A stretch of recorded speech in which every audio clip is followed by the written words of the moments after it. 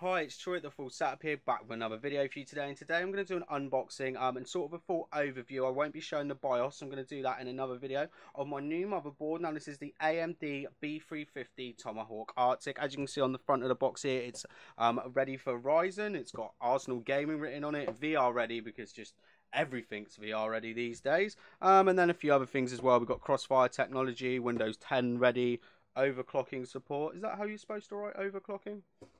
I never know. Side of the box, we've got Tomahawk Arctic, B350, and then we've got all again logos, Tomahawk Arctic.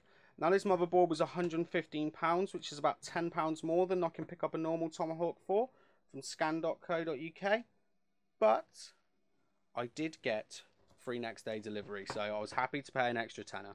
You got free next day delivery on the one that was £10 less as well, but still, very good. Let's have a closer look at the back of the box then. So it's got about gaming LAN, USB 3.1. We're going to show you loads of this in a minute anyway. Steel armor, Mystic lighting for all you RGB fanboys out there. We've got a picture mug shot of the motherboard. And then we've got the Turbo M.2 slot, audio boost, gaming DNA, and then just everything in support. So this is for Ryzen and 7th generation APUs. I don't even know where you buy them from. I think they're OEM only. So let's have a look inside the box then. So firstly, we've got the motherboard. So I'm just going to throw this on the floor. Yeah, put it behind me nicely. For the motherboard. So yeah, it looks absolutely fantastic. I'm only going to know how good it is once I get it all set up and in my system. But I'm really happy with this. Now, if you like this video, tell me why. If you don't like it, tell me why. I know loads of people always want to see sweeping shots of motherboards, but I like to just show the pins. But if you want to see some sweeping shots of motherboards, let me know. And also, if you want to see BIOS videos, I'm going to probably make an overclocking video with this as well. Please let me know, because I'll send you a link over when it's done. Thanks for watching. Goodbye. £100. Come on. Give me 4 cables. Okay, so here we've got the IO shield. It's not one of their nice spongy IO shields, but it's got a nice black back on it. You've got the gaming series as well. Not that you ever really look at the back of your computer, but that's good. Nice thick manual. That's about how thick my manual was in my Asus one, so that's good. Nice thick manual. So you can just find out where you need to plug everything in, but I'm going to show you that, so screw the manual. Driver disc. Recommend downloading everything from the website. I've already downloaded the latest BIOSes as well. Thank you. How to configure your RAM. I'm going to make a Ryzen RAM video over the next few weeks. Sorry it's taking a while. And a quick installation, guys. Let's throw all that crap back in the box. Oh, Jesus. Get rid of the box. Here is the motherboard, and it does look absolutely fantastic. My probably only thing I can say about it, just from looking at it like this before I show you the ports, the only thing I do not like about this is that the Intel H270, a motherboard that's about the same price, the Arctic version of this, like the Intel Arctic one, it's got like a cover on it, and I can already see that it's got more SATA ports.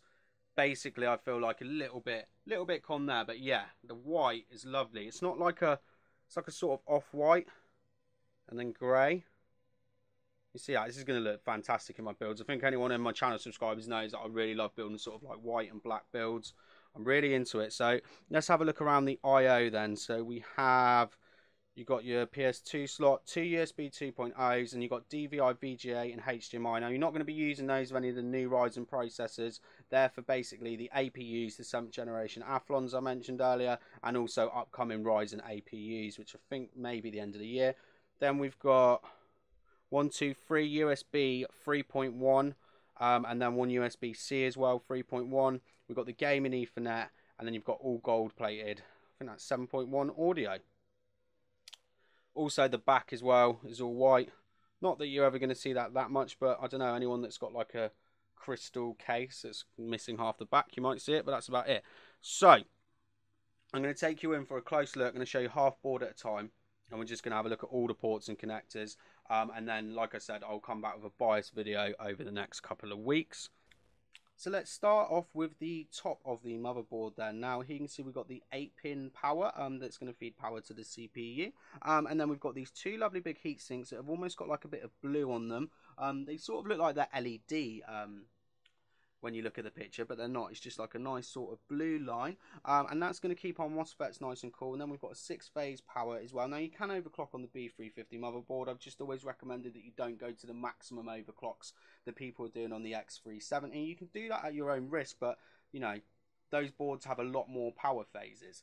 Also as well, we've got the AM4 brackets that you can see here. Now I have just removed these just to see if they put AM3 holes as well for people with older coolers, and they have not. We've also got the first system fan here, and then we also have the CPU fan number 1. So here we have room for 4 DDR4 modules, which is supported up to 3200 megahertz. And I'm just going to tip up the board a little bit. As you can see there, they're like the steel series, like they do with the Pci Slots. Now, you might find it hard to run it at 3200 megahertz at first, but there are BIOS updates coming out regularly. There's already been 2 updates for this board ready to download from the website, so you're probably going to want to install that straight away. Then what we have here is we have a pump header. Now that pump header is rated up to 2 amps, and then we have another system fan here. So we've got a lot of fan headers on this board, really happy about this. Then we have the 24-pin power. So moving on to the bottom of the board, then let's start with the PCI slots. So we have 2 PCIs, these are probably going to be by 1 mode. Then we've got a PCI 3 by 16 PCI Express. I think this one is actually a PCIe 2.0. Doesn't say on it anyway, but I think this, from when I read on the specs, it's a 2.0. Now you are going to be using these Crossfire. I really wouldn't be concerned that that's PCI 2.0 when you're doing Crossfire. You're going to have more than enough bandwidth on this board. And then you have 2 legacy PCI slots as well. Here we've got the B350 chipset. Now this does light up from all accounts, I think. And I did forget to mention we've got white LEDs on the back of this board as well. Now here, let's just give you a quick little tilt around. Here you can see we have a USB 3.0 header, and then we have 2 SATA 6 gigabytes per second, and another 2 SATAs here as well. Would have really liked to have seen 4 going around the side, but I absolutely love when the PCI, not the PCI, the USB 3s are on this side, because USB 3 cables with cases are normally really quite thick, and I've actually broken pins on ones where they're set down the bottom here, but there is another USB 3.0. You'll find the bottom of the case sort of gets in the way of trying to bend the cable, and other things get in the way, so I really don't like that. Then down here we've got jumpers for, this is going to be all your power, and then we've got the speaker, we've got expansions for 2 USBs, giving you another 4 USBs. That's looking like, I always forget what that one is that the trusted platform module? Then we've got the COM port, another system fan. So we've got 4 system fans. Let me have a look. 1, 2, 3, 4. 4 system fans, a CPU fan, and we've got a pump fan. That's absolutely fantastic. Like my Asus one's only got like 3 headers on it. I really don't like it. Then we also have the audio as well. Now this audio all lights up white, and I think that's about it.